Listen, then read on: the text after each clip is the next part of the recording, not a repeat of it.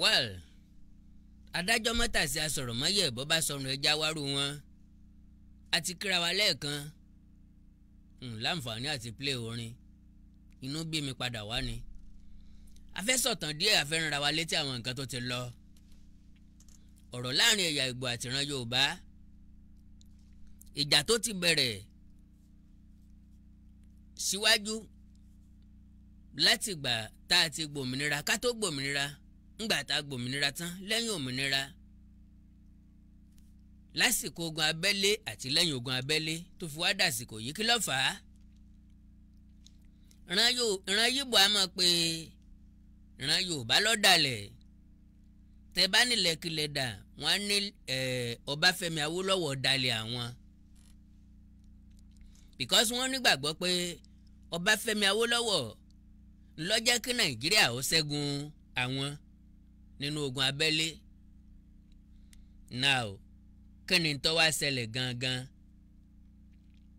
kí ló dé ṣé lóòótọ́ l'Ọbáfẹ́mi Awólọ́wọ̀ jẹ̀bi wọn ṣé lóòótọ́ ló dalẹ̀ ìyá Ìgbò wọ́n nítorí pé wọ́n change currency wọ́n ní Ọbáfẹ́mi Awólọ́wọ̀ fi ebi pa wọn ìní wọ́n fi ṣẹ́gun àwọn ní Biafra nígbà yẹn ìdí nìyẹn tán fi ń pe Ọbáfẹ́mi Awólọ́wọ̀ lọ́dàlẹ̀ bẹ́ẹ̀ ò bá gbàgbé Àkàndá mo ti sọ̀rọ̀ púpọ̀ ṣùgbọ́n tẹ́ ẹ̀ kíyèsí mo ṣe rẹ́kọ̀d Ìgbò versus Yorùbá ahead 2023 and beyond kí dáhùn pé mo ti dé 1 2 3 mi rò pé láǹfààní àti wò ó ẹ lọ wo YouTube mi kẹ́ wò ó mo ti sọ púpọ̀ ọ̀rọ̀ ńbẹ̀ bọ̀tẹ́ máa ń ignore ntọ́ bá ti jó òótọ́ ọ̀rọ̀ irọ́ lẹ fẹ́ ẹ̀tàn lẹ fẹ́ àwàdà lẹ fẹ́ àwa rẹ́dì láti ṣàwàdà àwa rẹ́dì láti ran ilé tí àwa rẹ́dì láti pè ń ṣàkíyèsí àwa rẹ́dì láti jẹ́ kẹ́ ẹ mọ̀ nǹkan tẹ́ ẹ mọ̀ àwọn bàbá àti màmá wa wọ́n lè sọ pa ogun abẹ́lé tó lọ but do you know the majority àwọn bàbá àti màmá yìí ìwọ̀nba wọn lè sọ mbẹ̀ tó àwa yọmọ ìyàwó lẹ́nu ń pé àbí kò ní dàgbà títí kó fọwọ́ sọ̀yà pọ́jú orí òun ju bàbá tó bí lọ́mọ lọ bẹ́ẹ̀ ni but at the same time ọlọ́gbọ́n orí ni bàbá ọlọ́jọ́ orí àwọn bàbá àti màmá wa jù wá lọ lọ́jọ́ orí because àwọn ni wọ́n bí wa ibi tójú tiwa dé tẹ̀sẹ̀ wá tẹ̀ ẹsẹ̀ tí wọ́n lè mọ̀ tẹ̀bẹ̀ ojú tí wọ́n lè mọ̀ débẹ̀ tán bá sọ̀rọ̀ nípa ogun abẹ́lé wọ́n á sọ ilé ìtọ́sẹ̀lẹ̀ sí sáìdì wọn unlike àwa tá a ti kàwé H akati B akati C akati D because ogun abẹ́lé bẹ̀rẹ̀ ní 1967 my dear brothers and sisters ẹ̀yin dáàdì àti mọ́mì mi ó parí 1970 event tó lead sógun abẹ́lé ó bẹ̀rẹ̀ láti January 1966 are you getting me now àwọn bàbá wọ̀nyí ìlú tán bá wà ní wọ́n lè sọ ń tó ṣẹlẹ̀ ń bẹ̀ majority àwọn tó involve nínú ogun abẹ́lé wọ́n kọ ìrírí wọn jáde ń bẹ̀ ẹni tó parọ́ ẹni tó dìbọ́ǹkì ẹ̀ ogun abẹ́lé tí olóyè Àrẹ̀mú Òkìkí Ọlá Ọbásanjọ́ tí wọ́n wá jẹ́ hero rẹ̀ àwọn gangan kọ́ lọ́jà níbo làwọn wà ńgbà táwọn Black Scorpion tí wọ́n ń jà Benjamin Adékúnlé bó l'Ọbásanjọ́ wà ńgbà táwọn General Àní Akínrẹ̀adé wà lójú ìjà tó ń gbóná janjanjan níbo làwọn wà ńgbà táwọn Adékúnlé Fájuyì ń jà so ìyẹn ló jẹ́ kí n sọ wípé àti ìdáyé tán fi jagun ogun abẹ́lé ṣùgbọ́n gbogbo ń tó ṣẹlẹ̀ lógun abẹ́lé pátápátá ńlá mọ̀. mo wá sọ kínní kan jọ kan mo ní ọ̀pọ̀lọpọ̀ àwọn àpilẹ̀kọ àwọn ìwé tí Ọbáfẹ́mi Awólọ́wọ̀ kọ níbẹ̀ lọ́wọ́ ru wa.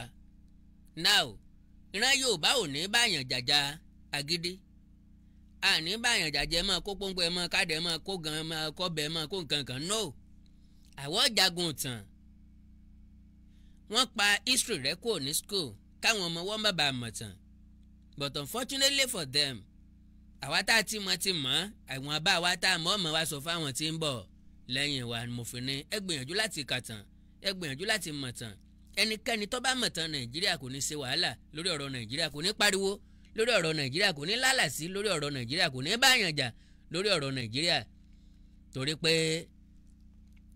téèyàn bá mọ̀ ó ṣàgbà ẹni kí ló bá Fẹ́mi Awólọ́wọ̀ sọ ìyàwó ló bá Fẹ́mi Awólọ́wọ̀ kọ sí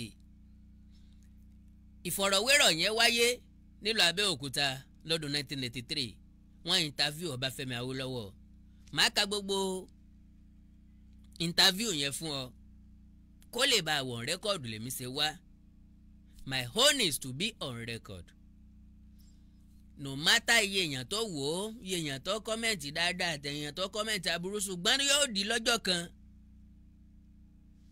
àwọn èèyàn kan máa ní interest nínú ẹ̀ wọ́n ò lè padà wá nbí tẹ́mi ti rí àwọn lè mọ́ rí nbẹ̀ bí tẹ́mi ti ká àwọn lè mọ́ kà nbẹ̀ bí tí mo ti bá pàdé wọn lè mọ́ bá pàdé nbẹ̀ yẹ mọ̀ pé a lè tọ́ bòkú lójú jura wa lọ a lè tún fún ìdí kókò jura wa lọ a lè wá nǹkan jura wa lọ.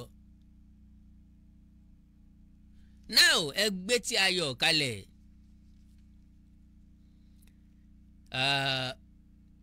kí n wá ìrírí Ọbáfẹ́mi Awólọ́wọ̀ nípa àwọn ẹ̀yà Ìgbò. ó ní àwọn ẹ̀yà Ìgbò tí wọ́n jẹ́ mẹ̀kúnnù wọ́n fẹ́ràn òun ṣùgbọ́n àwọn olóṣèlú ni wọ́n ń dọ́gbọ́n bá òun jẹ́ sóun lórúkọ aburú kí wọ́n lè ráàyè rọ́nà lọ kí wọ́n lè bá popular. ó sọ̀rọ̀ ẹ̀ lásìkò ogun 20 pounds policy starvation policy àti bẹ́ẹ̀ change of currency abandon property gbogbo àwọn nǹkan ìlú Ọbáfẹ́mi Awólọ́wọ̀ sọ̀rọ̀ nípa rẹ̀ yóò wù mí tẹ́ bá ti lè tẹ́tí dáadáa yóò wù mí tẹ́ bá lè tó bá tẹ́ yín lọ́rùn tẹ́ ẹ fẹ́ràn rẹ̀ ẹ gbìyànjú láti ṣe àìpẹ̀lẹ́ lómi ẹ jẹ́ káwọn tí ọmọ tó gbọ́ tàn gbogbo àwọn tí ń yin ẹ̀yà Ìgbò kí wọ́n lè bá ìpanu mọ́ kí n tó wá ka ọ̀rọ̀ tí Ọbáfẹ́mi Awólọ́wọ̀ sọ. Mr. Nwanyanwu sọ̀rọ̀ kan lánàá àbíjẹta ọ̀rọ̀ yẹn tàn káàkiri báyìí tó ní Yorubas are just political rascals ó ní we are political rascals kì í ṣe pé wọ́n interview ẹ̀ lọ́sọ̀ọ́ o ó sọ níbi ayẹyẹ ọdún kan gómìnà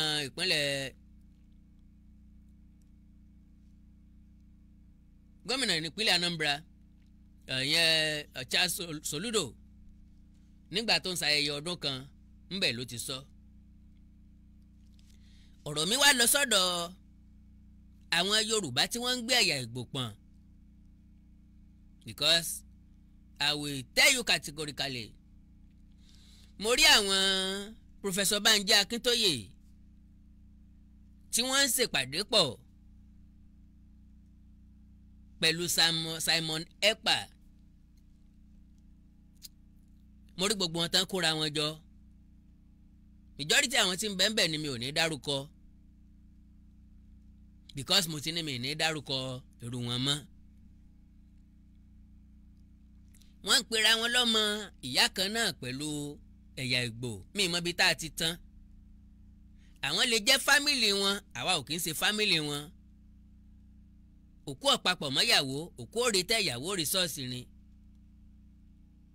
àwa àtẹ̀yà Ìgbò ọ̀tán níbì kankan àìsàrà alé wọ́n lẹ́yà Júù làwọn ọmọ Odùduwà làwa so kò sájọṣepọ̀ kankan àwọn tí wọ́n ń tanná wẹ́bí láàyè ara wọn ní ìgbà tán bá jọ kó wọn wọ́n jọ mọ̀ bára wọn bí tán bá ti jọ lè bára wọn. ìdí tí mo fi fẹ́ mẹ́sẹ̀ ìdí tí mo fẹ́ sọ́npa ẹ̀ ni pé majority wa tó wà gọ́líbù yóò bí lè pé torí pé professor kan ti jókòó síbi kan ti ń sọ̀rọ̀ kan torí pé ẹnìkan ti wà níbì kan ti ń sọ̀rọ̀ kan ẹ máa béèrè pé nǹkan tán bá ti sọ alright kán mọ̀ bá kó yín sí wàhálà kẹ́ mọ̀ kóra yín sí wàhálà then kí wọ́n má tàn yín gbé yín sórí àga tí ò lẹ́sẹ̀ because àwọn ẹ̀yà Ìgbò ti ń sá káàkiri sòfà àti Lagos State ò ti bọ́ sí wọn lọ́wọ́ èròǹgbà wọn ò ṣẹ calculation wọn ò bọ́ sí mathematics wọn ò jẹ́ plus ó jẹ́ minus. So wọ́n ti wá ń try láti apologize lọ́nà kọ́nà wọ́n dẹ̀ mọ̀ pé Yorùbá ò kí ń pẹ́ gbàgbé ọ̀rọ̀ ìṣẹ́jú mélòó a ti gbàgbé ní ìṣàtún ti ṣe business wa lọ a tún ti ń bá wọn ṣe lọ ṣùgbọ́n ń tó ṣẹlẹ̀ lọ́dún yóò tún repeat ara ẹ̀ 2027 because ẹ̀yà Ìgbò kì í dáríjì wọn ọ̀dẹ̀ kì í gbàgbé ọ̀rọ̀ Kánà máa ń dáríjì ní tó ti ṣẹlẹ̀ láti 1967 sí 1970 kò yẹ kí wọ́n mẹ́sẹ̀ mọ́ kò yẹ kó nítumọ̀ sí wọn mọ́. So whatever tí Bánjí Akíntóyè or whoever láàrin ara wọn tí wọ́n bá báwọn ẹ̀yà Ìgbò ṣe so gbogbo àwọn tán pariwo tán parọ́ mọ́ Aṣíwájú Bọ́lá Ahmed Tinubu pò ń lọ àtàkì ilé wọn nǹkankan ìtọ́fà nígbà náà nìyẹn relationship wọn pẹ̀lú ẹ̀yà Ìgbò pẹ̀lú Simon Ekpan pẹ̀lú àwọn Biafra pẹ̀lú àwọn IPOB ńlọ́fà nígbà náà òun ni wọ́n tún pilẹ̀ rẹ̀ bọ̀ yẹn. The truth need to be told. Nínú àwọn tán jọ ń ṣèpàdé pọ̀ Ọláyọmí Kóìkì ń bẹ́ẹ̀ ìní mo fi ní ìkọlù tó wáyé ní July 1st ipasẹ̀ Ọláyọmí Kóìkì ló gbà wá. tẹ́ máa wo pé wọ́n ń jà fún Yorùbá nation kò sí ẹni tó fẹ́ béèrè fún Yorùbá nation ńgbà tẹ́ ẹ ní president elect tọ́jọ́ mẹ́ẹ̀yà yín ẹ ń bá jókòó sí kọ̀rọ̀ kan tí ń sọ̀rọ̀ Yorùbá nation olè ní wọ́n ń pawó nínú ọ̀rọ̀ Yorùbá nation nìyẹn and we are not part of it because we have cause we have a cause we know how to fight our cause. Wọ́n marginalize yín nígbà tẹ́ ẹ ní ọmọ ìyá yín as vice president wọ́n sideline yín nígbà tẹ́ ẹ lọ́mọ ìyá yín as speaker of the House of Representatives the number 4th citizen of the country. You have the number 2 and the 4th in a system of government. Ọ̀nà òun náà wá gbà marginalize yín and presently you have the president-elect. What are you still looking for? Ká ní Òbí lọ wọlé election kò ní sí IPOB mọ́ ọ̀rọ̀ Biafra máa rodò yọ́ lọ mú mi.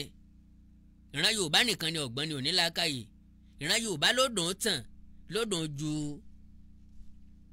ẹ̀ràn sájà ẹ̀ eegun sájà ẹ̀ tí ọ̀tún máa sáré sàn máa jà sí. Ẹlẹ́ran ti jẹran o ó mílíkì ò sí èrè alágolo ni ó máa sínwín. Àwọn endorse politician kankan àwọn support political party kankan àkọ́ríkọ́dà ta lọ́rẹ́ nìkan yín sẹ́. That was then. Ẹ̀yin kọ́ lẹ́ gbé pọ̀ ẹnì kankan wọlé ìbò. You don't have such capacity anymore. Ẹ lè command èèyàn 1000 kọ́ lọ dìbò fẹ́nìkan. So what is your relevance? Gbogbo àwọn tó gbógun dà Olúṣẹ́gun Ọbásanjọ́ dà Bọ̀dé George dà Ayọ̀ Adébánjọ ńkọ́ gbogbo wọn ni wọ́n gbé ẹ̀yà Ìgbò pọ̀n sẹ́yìn ńbò ni wọ́n wà.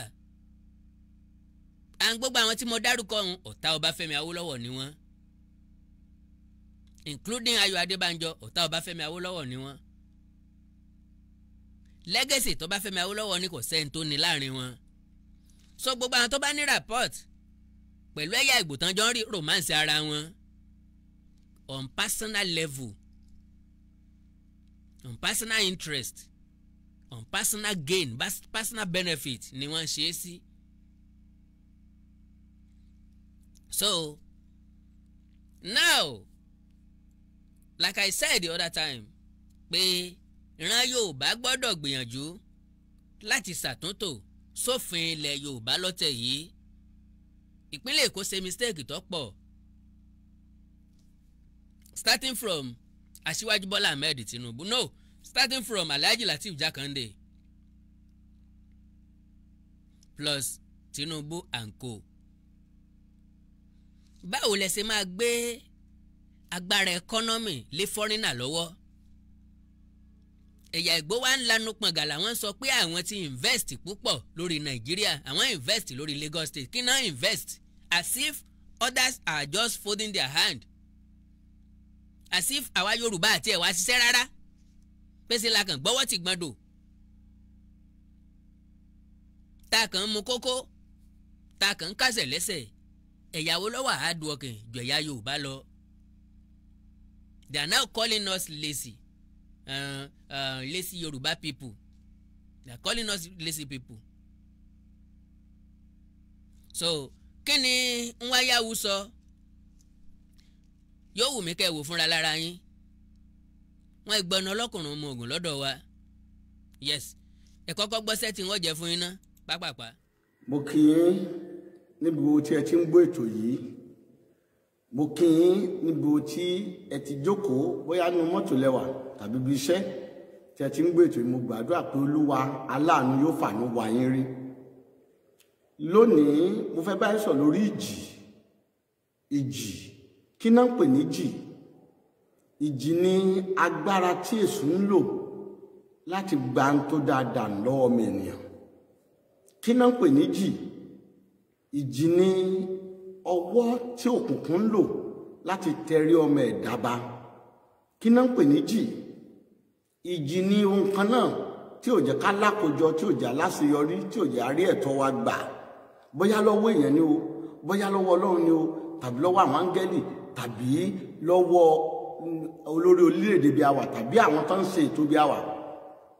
Ìjì ó jẹ́ nǹkan búburú nínú ìrìn àjò èèyàn ṣùgbọ́n gbogbo ẹ̀yin olùgbé ètò yìí gẹ́gẹ́ bẹ́ẹ̀ ti mọ̀ mí mo fẹ́ bá yín sọ̀rọ̀ lórí ọ̀rọ̀ ìjì mo fẹ́ kí ìjì ó tánú ayé yín ni mo fẹ́ bá ìjì wíjọ́ gbogbo ìjì tó ń jà yín tó ń jà ìran yín ìjì láti inú ìran dénú ìran Olúwa báwí lórúkọ Jésù gbogbo ẹ̀mí ìjì àti agbára ìjì Olúwa tẹrí ẹ̀ bá lórúkọ Jésù gbogbo ẹnikẹ́ni tó fi ìjì tó ró mọ́ aṣọ yín tó wọ̀ mọ́ ṣòkòtò yín tó wọ̀ mọ́ gbádá yín tó wọ̀ mọ́ skẹ́ẹ̀tì yín tó wọ̀ mọ́ gèlè yín tó wọ̀ mọ́ fìlà yín gbogbo èèyàn bẹ́ẹ̀ tó ṣe irú bẹ́ẹ̀ Olúwa bá wọn wí lórúkọ Jésù.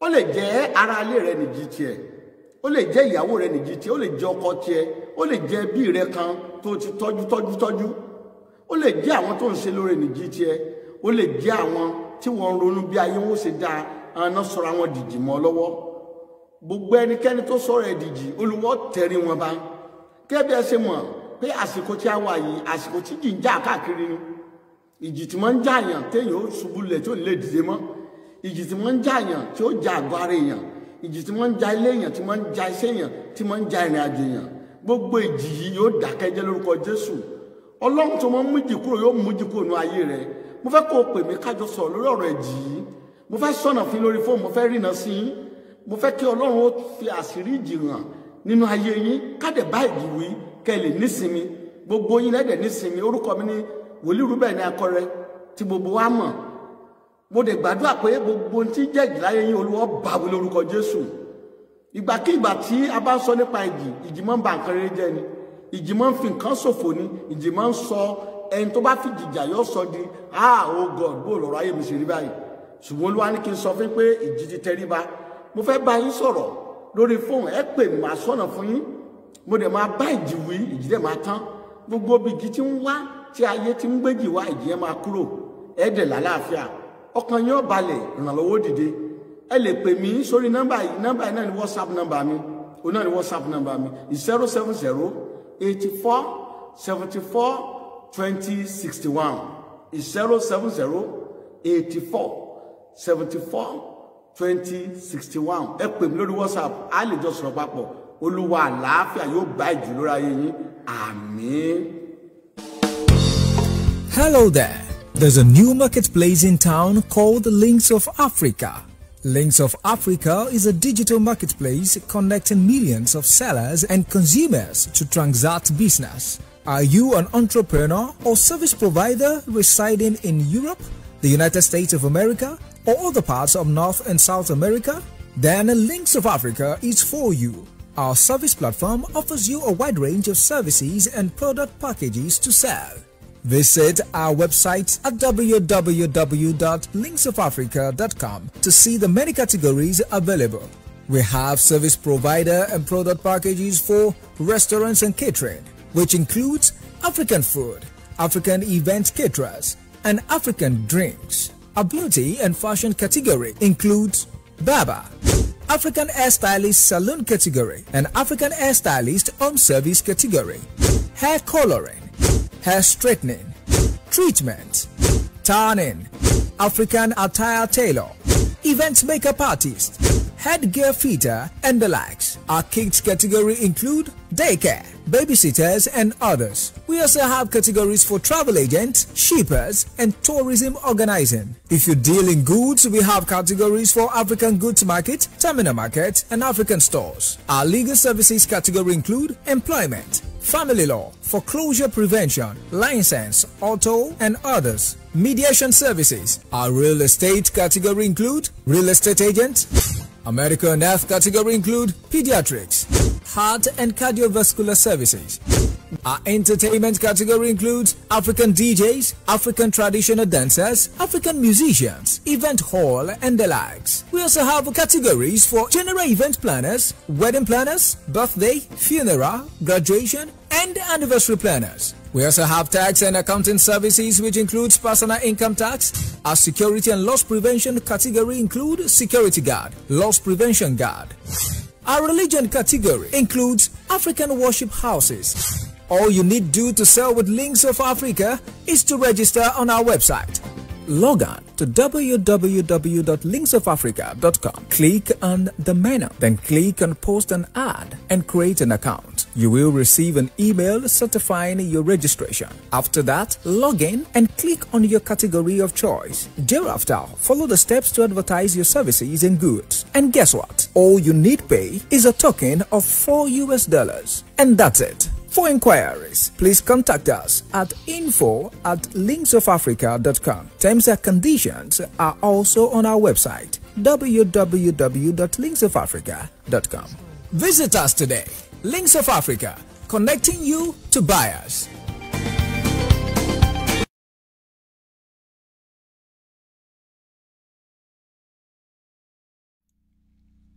Well, ẹ já wá farabalẹ̀ káwo nǹkan tí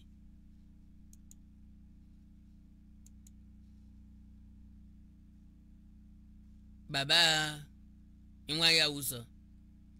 Igbo lè change láéláé, kékeré wọn o, àgbà wọn o, ọkùnrin wọn o, obìnrin wọn o, the same thing ni wọn. Wọ́n ti gbé ọ̀tẹ̀ àti ọ̀tá yẹn sí wọn nú láti lù wọn wá. Mo sọ fún ìlànà àbíjẹta ń pé ẹ̀yà Ìgbò méjì ló wà, àwọn tán bí sáàrin wa àtàwọn tán bí ilé, àwọn tán bí ń lè lò kúròrò, àwọn tán bí sáàrin wa nìkan ni ẹ máa sọ pé àwọn Igbo tó dẹ̀ gentle wa, àwọn Igbo tó dẹ̀ dá wa o, and so on and so forth. Now ẹ gbọ́rọ̀ tí bàbá yìí sọ. Ó ní Yorubas are just political rascals. Ṣé lóòótọ́ ni? Kí làwọn àgbààgbà Yorùbá wá ṣe? Ó ní lórí ọ̀rọ̀ Èkó àwọn ń pè pàdé, òun ń pè pàdé àwọn ẹ̀yà Ìgbò káàkiri àgbáyé. Àwọn tó ń ṣe ti London ṣe ti London, àwọn tó ń ṣe ti Amẹ́ríkà ṣe ti Amẹ́ríkà. Wọ́n ń ṣèpàdé lórí wa, lórí ilé ayé wa, lórí ilẹ̀ wa, lórí ìlú wa, lórí nǹkan àlùmọ́nì wa. Kí wá làwọn àgbààgbà Yorùbá ń ṣe? Kí lẹ̀yin ọ̀dọ́ Yorùbá ń ṣe? Ẹ̀sìn romance wọn náà bí yóò tó jájọ yín lójú. I saw the Trader Association coming here from Lagos. I want to let our people in Lagos to know that on Wednesday I called a meeting of Organization Council of Elders worldwide, and we expressed the events in Lagos. And I want to tell you that we have people who attended the branches in America, in Canada, in Europe, in London, and Nigeria.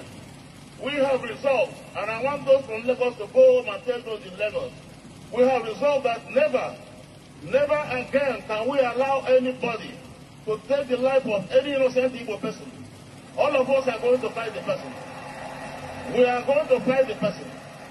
Never again. We are in Nigeria, and we have invested in Nigeria. Our investments are so much. We are not going to take the pressure of people telling us to go. We are not going anywhere. And I want to tell those in Lagos to realize that there is no war between us and Yorubas. Yorubas are just political rascals, and we are going to handle them. The elders have directed Secretary General of Igbo Emuje to set up a commission of inquiry to find out things destroyed, people are going to fail. Meanwhile, I want to say I thank you for this opportunity. I'm very grateful, and I want you to give Soludo support. Give him support so that he will continue to concentrate on his job and do more. Thank you very much. Thank you. Ìwọ náà ti rí multitude àwọn èèyàn tó wà ń bẹ̀, ọ̀rádúrà àwọn èèyàn tó wà ń bẹ̀. Kí ni bàbá yìí ń gbìn sí wọn lọ́kàn? Ní tí wọ́n gbọ́ ń bẹ̀ yẹn làwọn náà máa pín káàkiri, òun náà máa fi ṣe wàhù lọ́la. Ntọ́ máa wà ní máìdì wọn ni pé lóòótọ́ Yorubas are political rascals. Náà ẹ jẹ́ ká gbọ́rọ̀ Obafemi Awolowo. N tó gbé mi wá sóde gan-an òun náà lélẹ́yìí. Mo rí mi ò wá fẹ́ kó ti tí ó de, mo fẹ́ kẹ́yìn náà gbọ́. Interview ni wọ́n ṣe fún wọn. Chief Awolowo, you stand on the civil war. However unpopular it might have been to the Biafrans or Igbo people, helped to shorten the war. Today, you are being castigated as the sole enemy of the Igbo people because of that stand by, among others, some of the people who are members of the federal military government at that time were party to that decision and are today, in some cases, inheritors of power in one Nigeria which that decision of yours helped to save. How do you feel being painted in this role?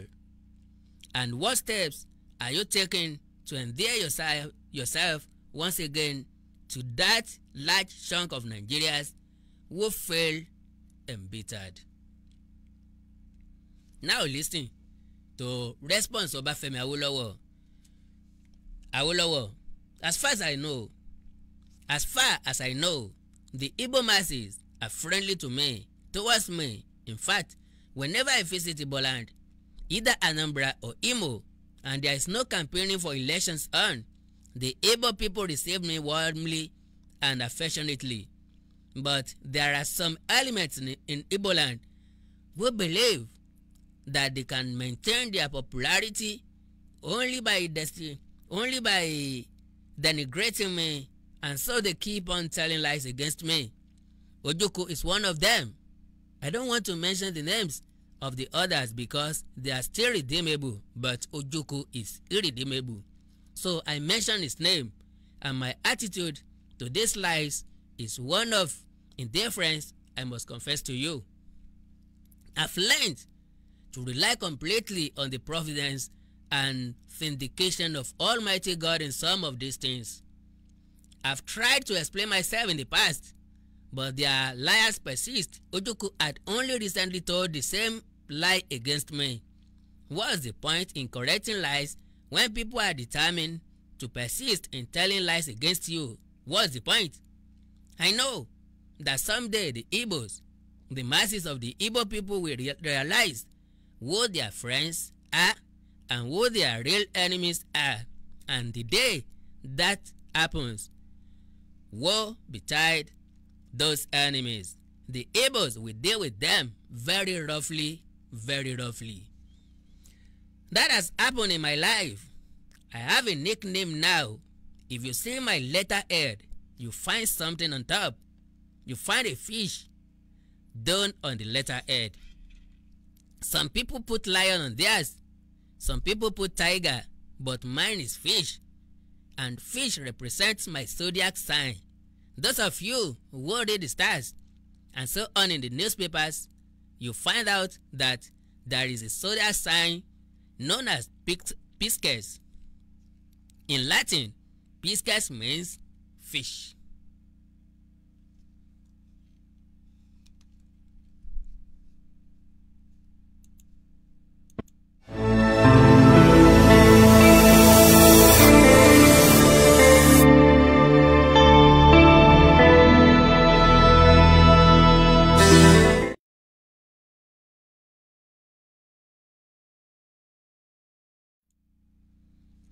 So, I put Pisces on top. That's my zodiac sign. Being born on the 6th of March. Well, the year doesn't matter. It is the day that matters. And then on top of it, I wrote, Ibudola. All of you know the meaning of that. You know I don't want to tell a long story, but Awolowo School, Oma Awolowo, the school started in Uroboland. In the Midwest in those days, they were ridiculing my schools. I was building schools, brick and cement, to DPC level, block to DPC level, and mud thereafter. And so the big shots in the place, what kind of school is this? Is this Awolowo School? Useless school. And when they saw the children, these Awolowo children, they can't read and write. Awolowo children. That's how it started, with ridicule, and it became a blessing. And now they say, Awolowo children, they are good people. No more ridicule about it. That's how it started. So the able has become honor. The abuse became honor. And so when I look back to all my life, treasonable felony, jail, all the abuses that were heaped on me, to Coca inquiry, all sorts, and I see what has happened to the people who led all this denigration campaign. Where are they today? Those that are alive are what I call homo mortus, dead living, okwenenya. That's what they are. Those that their lives have gone. So when I look back, I come to the conclusion that all these abuses which have been heaped on me all my life for doing nothing, for doing good, they have become honor. And so Ibudola is one of my nicknames. So I've cultivated an attitude of indifference. I've done no evil to the Ibos. During the war, I sought to it that the revenue which was due to Iboland, southeastern states, they call it at that time East Central State. I kept it. I saved the money for them. And when they were liberated and handed over the money to them, millions of pounds, if I decided to do so, I could have kept the money away from them. And then when they took over, I saw to it that subvention was given to them at the rate of 990,000 pounds every month. I didn't go to the executive council to ask for support or for approval, because I knew if I went to the executive council at that time, the subvention would not be approved, because there were more enemies in the executive council for the Ibos than friends. And since I wasn't going to take a percentage from what I was going to give them, and I knew I was doing what was right, I wanted the state to survive, I kept on giving the subvention 990,000 pounds, almost $1 million every month. And I did that for other states, of course, southeastern state, north central state, Kwara, and so on. But I did that for the Ibos. And when the war was over, I saw to it that ACB got 3.5 million pounds, 3,500,000 pounds to start with. This was distributed immediately, and I gave another sum of money. The attitude of the experts, officials at the time of the ACB was that ACB should be closed down, and I had a view you couldn't close the ACB down because that is the bank that gives finance to Igbo traders, and if you close it down, they find it difficult to survive. So it was given. I did the same thing for the Cooperative Bank of Eastern Nigeria to rehabilitate all these places, and I saw to it as Federal Commissioner for Finance that no obstacle was placed in the way of the Ministry of Economic Planning in planning for rehabilitation of the war affected areas.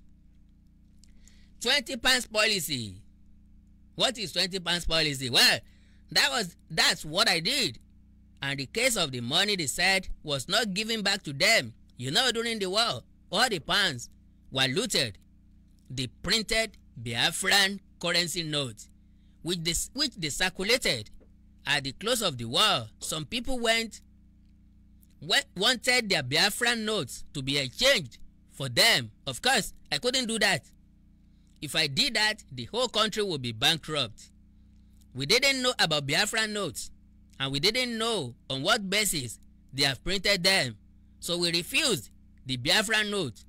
But I laid down the principle that all those who have savings in the banks on the eve of the declaration of the Biafran War or Biafra will get their money back if they could satisfy us that they had the savings there.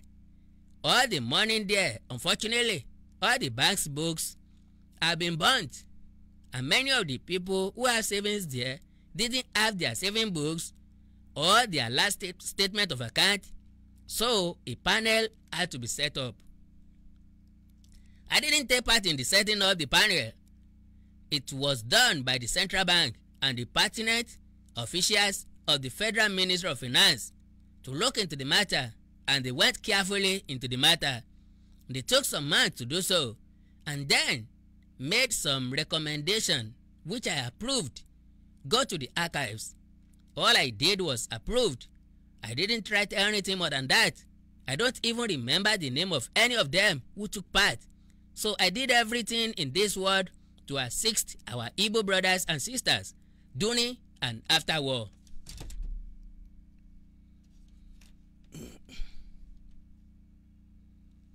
And anyone who goes back to look at my broadcast in August 1967, which dealt with post-war reconstruction, will see what I said there.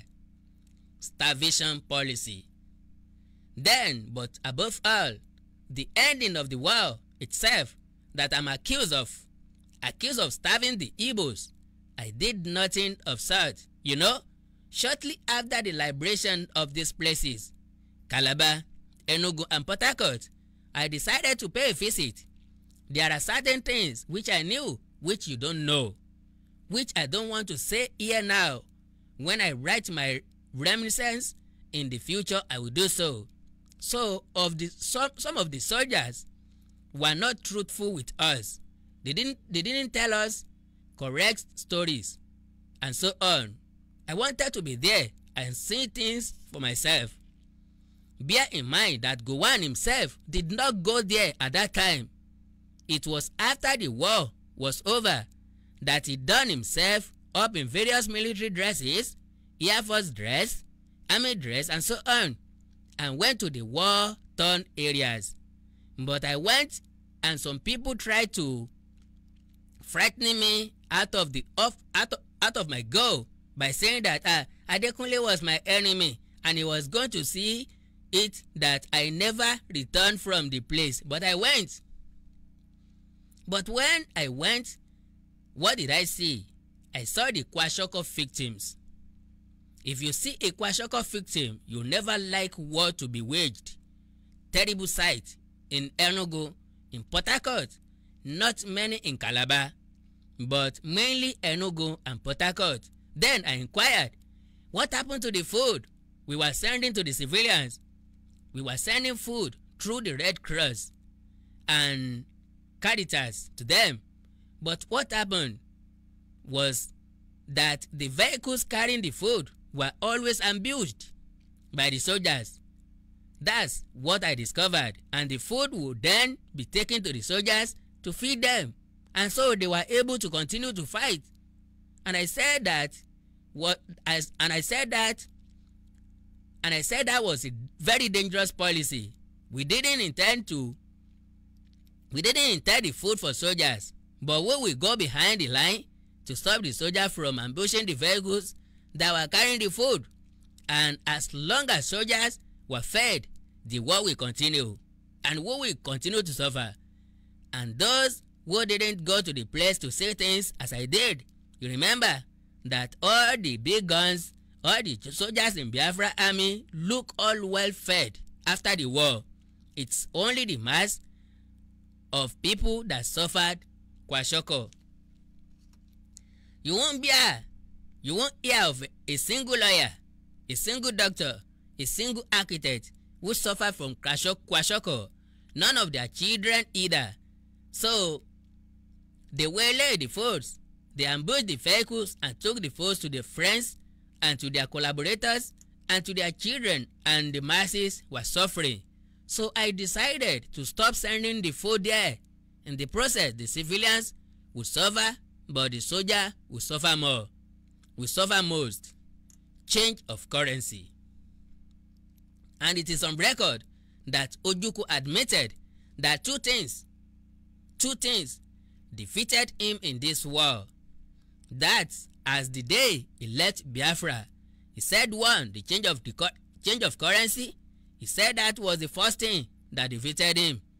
And we did that to prevent Ojukwu taking the money which his soldiers had stolen from our central bank for sale abroad to buy arms. We discovered he looted our central bank in Benin, he looted the one in Port Harcourt, looted the one in Calabar, and he was taking the currency notes abroad to sell to earn foreign currency to buy arms. So I decided to change the currency, and for your benefit, it can now be told the whole world. Only Gowon knew the day before. The day before the change took place, I decided only 3 of us knew before then. I sung. Now governor of Cross River, Atta, and myself. It was a closely guided secret. If any commissioner at the time says that he knew about it, is only boosting his own ego.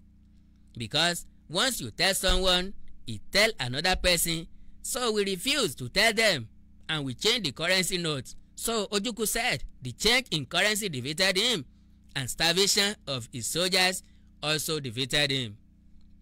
These were the two things that defeated Ojukwu, and it reminds me, when you saw Ojukwu picture after the war, did he look like someone who wasn't well fed? But he had been taking the food which was sent to civilians, and so we stopped the food. Abandoned property. And then finally, I saw to it that houses owned by the Ibos in Lagos and on this side were kept for them. I had an estate agent friend who told me that one of them collected £500,000 rent, which was being kept for him. All his rent were collected, but since we didn't seize their houses, he came back and collected £500,000. So that is the position. I'm a friend of Ibos, and the mass of the Ibos are my friends.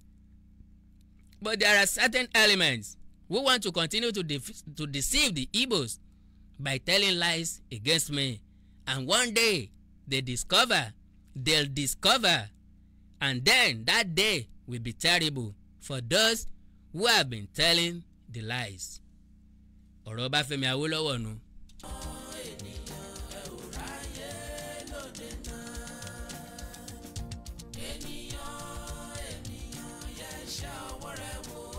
Bọ́mọdé ọ̀bá tán yẹ kó bá àrọ́bá, àrọ́bá ń bàbá fún tàn. Ọ̀rọ̀ lẹ ti gbọ́ yìí o, látẹnu Obafemi Awolowo fúnra lára ẹ̀ lásìkò ogun. Ipa wo l'Obafemi Awolowo kó tẹ́yà Ìgbò fi kórìíra ẹ̀? Obafemi Awolowo nìkan ló lànà ogun kọjá. Ogun ń lọ lọ́wọ́, ó dẹ̀ lọ bá àwọn ẹ̀yà Ìgbò. Ogun ń lọ lọ́wọ́, ó lọ bá Ojukwu. Ẹni tó jẹ́ president Nàìjíríà nígbà náà, Yakubu Gowon, kò kúrò ní comfort zone ẹ̀ o, ọ̀ǹtì tógun tó parí. Obafemi Awolowo ló láyà gbé kìnìún, ńlọ lọ bá Ojukwu, dáwọ́ kìnìún ìdúró, mọ́jà mọ́. Ojukwu takú wọn lé, ọfà kékọ́rí. Wọ́n ti tẹ owó Biafra nígbà náà tí wọ́n ń ná láàrin, wọ́n ti distribute láàrin ara wọn tí wọ́n ń ná. Wọ́n fi ń rajà, wọ́n ń tajà fúnra wọn, wọ́n dẹ̀ ń gbà lọ́wọ́ ara wọn. Ṣùgbọ́n kò sẹ́ni tó bá wọn recognize ẹ̀ ní Nàìjíríà ẹ gbọ́ nǹkan tó Ọbáfẹ́mi Awólọ́wọ̀ sọ because ìròyìn tá à ń gbọ́ tẹ́lẹ̀tẹ́lẹ̀ tí wọ́n ń sọ ni pé Ọbáfẹ́mi Awólọ́wọ̀ sọ pé ẹ̀ ń bá àyàn jẹ tó ń fún lóúnjẹ ẹ sì ṣe oúnjẹ mọ́ fún wọn lóúnjẹ mọ́ ẹjá change currency kí wọ́n má bàa rówó ná mọ́ ṣe é gbọ́ àlàyé láti ẹnu Ọbáfẹ́mi Awólọ́wọ̀ kí nìdí tí wọn ò fi send oúnjẹ mọ́ wọ́n ń gbóúnjẹ ráwọn Red Cross bí wọ́n ṣe ń ṣe jákèjádò àgbáńlá ayé ni ibikíbi tógun bá ti ń ṣẹlẹ̀ kì í ṣe pé máa fa àwọn èèyàn tí ń bẹ́ẹ̀ bẹ́ẹ̀ lẹ̀ kébi ọ̀pá wọn kú no Red Cross ló láǹfààní láti lọ nínú ogun láti kọjá láàrin ogun tí wọn ò ní yìnbọn pa wọn tí wọn ò gbọdọ̀ pa wọn lóòótọ́ àwọn kọ̀ọ̀kan ṣàgbákò ikú òjijì láàrin wọn so àwọn Ọbáfẹ́mi Awólọ́wọ̀ ń kó oúnjẹ ráwọn Red Cross bọ́n bá ti ń lọ àwọn sọ́jà máa ń bùṣì wọn wọ́n á dá wọn lọ́nà wọ́n ó gbóúnjẹ lọ́wọ́ wọn wọ́n ó gbégbá inú igbó lọ lọ́dọ̀ àwọn sọ́jà ẹgbẹ́ wọn oúnjẹ ọ̀dọ́dọ̀ àwọn mẹ̀kúnnù tí wọ́n gbóúnjẹ ránṣẹ́ sí àwọn Red Cross ò lágbára láti má gbóúnjẹ fáwọn sọ́jà àwọn sọ́jà ó gbóúnjẹ lọ inú igbó láti lọ fẹ́gbẹ́ wọn wọ́n ń jẹun jíjẹun tí wọ́n ń jẹun egun wọn ń kàn sí wọn ò rẹ́dì láti dáwọ́ ogun dúró ìyà àwọn mẹ̀kúnnù sì ń pọ̀ sí ìdènà táwọn fi stop láti mọ Ọbáfẹ́mi Awólọ́wọ̀ láti lọ síbẹ̀ kí ni tí ń ṣẹlẹ̀ àwọn èèyàn rí pẹ̀lú kó aṣọ́kọ̀ yìí tẹ́yìn náà bá ra àwọn fọ́tò yẹn ẹ mọ̀ ká egun tí ń bẹ níhà kálukú wọn àtọmọdé àtàgbà àtọkùnrin àtobìnrin Yorùbá ní bébí bá ti kó nínú ìṣẹ́ kò já tipẹ́ so now nípa ti change of currency àwọn ojúkú lù ti Central Bank Benin wọ́n lù ti Port Harcourt wọ́n lù ti Calabar wọ́n kó gbogbo owó tí ń bẹ ń bẹ̀ wọ́n kó lọ sílé òkèrè wọ́n fẹ́ lọ change ẹ̀ kí wọ́n wá fi ra nǹkan ọjà so that kògùn ó lè máa lọ sí i. kọ́mọ̀bà jẹ́tẹ̀wọ́gbà lókè òkun àwọn change owó all of a sudden. ó ní ọkọ̀la táwọn máa change owó ní Yakubu Gowon tó jàre orílẹ̀-èdè tó mọ̀ nípa ẹ̀ so wọ́n change owó agbára ojúkú bọ́ wọ́n change owó kò sí nǹkan míì tójúkú lè ṣe jù pé kó ju àwà sílẹ̀ kó sọ pé òun ọ̀jà mọ́ so gbogbo àwọn nǹkan wọ̀nyí làwọn ẹ̀yà Ìgbò ń bínú sí tí wọ́n fi ń pe Ọbáfẹ́mi Awólọ́wọ̀ ló dalẹ̀ lóòótọ́ Ọbáfẹ́mi Awólọ́wọ̀ ló ṣẹ́gun Ìgbò pẹ̀lú ọgbọ́n ni kò kórìíra wọn bógun ọba dúró èèyàn tí ọba gbẹ́mí mi ìbájú bẹ́ẹ̀ lọ tẹ́bi ọba lù pakú nílẹ̀ Yíbò lẹ́nugun ní Port Harcourt ìbájú bẹ́ẹ̀ lọ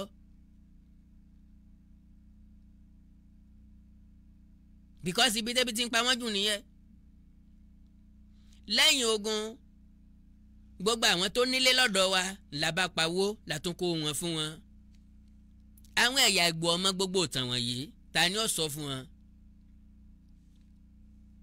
ọ̀pọ̀lọpọ̀ ọmọ Yorùbá ọmọ gbogbo ìtàn wọ̀nyí ta ni ó sọ fún wọn béèyàn bá mọ̀ tàn kò ní lè béèrè fẹ́tọ́ ẹ̀ kò ní jà fẹ́tọ́ ẹ̀ òfégè ìtàn táwọn ẹ̀yà Ìgbò nígbàgbọ́ pé àwọn gbọ́ ni wọ́n fi ń pè wá lọ́dàlẹ̀ títí dọ̀la òfégè tán gbọ́ because orin kan tí adití bá gbọ́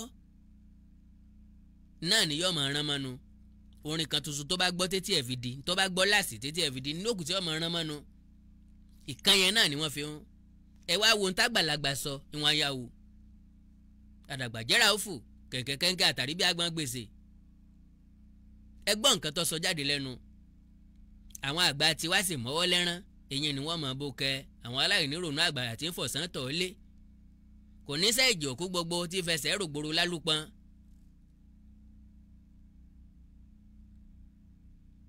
ó pàdé àgbà lọ́rùn ní kọ́kọ́ ọlọ́gbọ́n bó bá jágọ̀ ló bá dàgbà ńkọ́ ntọ́ bá níkọ́ ni ó fi tọrẹ àwọn tó jẹ́ pọ́jọ́ orí wọn fi dàgbà inú wọn ò dàgbà làákàyè wọn ò dàgbà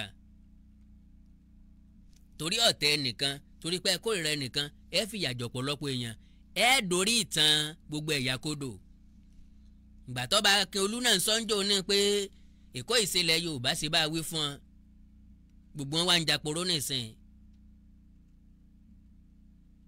torí pé ọmọ Benin ńlákiolú so majority àwọn tá a pè lágbà wọ́n máa torí history torí ìtàn tiwọn kó lè fẹ́fọ̀ wọn wọ́n á dẹ̀ dojú nǹkan dé. ẹ̀yin náà máa wọ ẹ wà mọ́wọ́ lẹ́rán ẹ máa wòye àwa ń para wa sínú. so the hard time tíran Yorùbá gbọ́dọ̀ jí kúrò nínú oorun wọn. kò sẹ́ni tó kórìíra ẹ̀yà Ìgbò ló kórìíra ara wọn àwọn ni wọ́n ń bára wọn jà. wọ́n láwọn fẹ́ kó lẹ́kọ̀ọ́ àwọn fẹ́ gbé Ládìípọ̀ kó lẹ́kọ̀ọ́ káwọn ó gbé lọ sí Ọ̀nìṣà. ọbẹ̀ta could you believe àwọn ará wọn tó wà lọ́nìṣà ń sọ pé kán má wá sọ́nìṣà o Ọ̀nìṣà ò ní gbà wọ́n o Ọ̀nìṣà ò lè gbà yín o ẹ má wá o. wọ́n ń júwèé ibi tí wọ́n ti lè lọ dọ́jà wọn lẹ̀ lọ́nà àbá. ńbẹ̀ ní kẹ́ kọjá yín lọ o can you imagine that. so Àkàndá lórí ọ̀rọ̀ lẹ́nu bíi tejò bọ́mọ ọ̀bá tàn yẹ kó bá àrọ́bá àrọ́bá ní sí bàbá fún tàn. ọ̀rọ̀ Ọbáfẹ́mi Awólọ́wọ̀ lẹ́gbọ̀n o bá ṣe mọ́ tú táǹkọ̀ kejì fúnra wa nu kó lè wọ̀n rẹ́kọ̀dù. Ọbáfẹ́mi Awólọ́wọ̀ ti sọ́ngbà náà ó ti pẹ́ inú ìwé ìròyìn ló ti jáde kò sẹ́ni tí yóò sọ jáde ká lè bá a gbọ́ àwọn ọmọ báyìí mú wá ní kọ̀ọ̀kan èjèèjì bí ṣe ń ṣẹlẹ̀ bẹ́ẹ̀ lágbára Ọlọ́run kọ́kànlé wà lákọọ́lẹ̀ ni. God bless you all àná ọlọ́run àlàyé ní fi ń sílẹ̀ láìkì kẹ́ follow page mi lórí Facebook Awikonko TV ẹ subscribe sí YouTube channel mi Awikonko TV. bẹ́ẹ̀ bá wà ní nǹkan pàtàkì tẹ́ fẹ́ ká jọ sọ ẹ já sọ̀rọ̀ lórí WhatsApp +234 904 851 9362 +234 904 851 9362. mo wà lórí Instagram o Àkàndá ọ̀rọ̀ lórí Instagram mo wà lórí Twitter Awikonko TV mo wà lórí lórúkọ TikTok Àkàndá ọ̀rọ̀ Awikonko àbá Awikonko TV ẹ sábà ń bẹ̀. so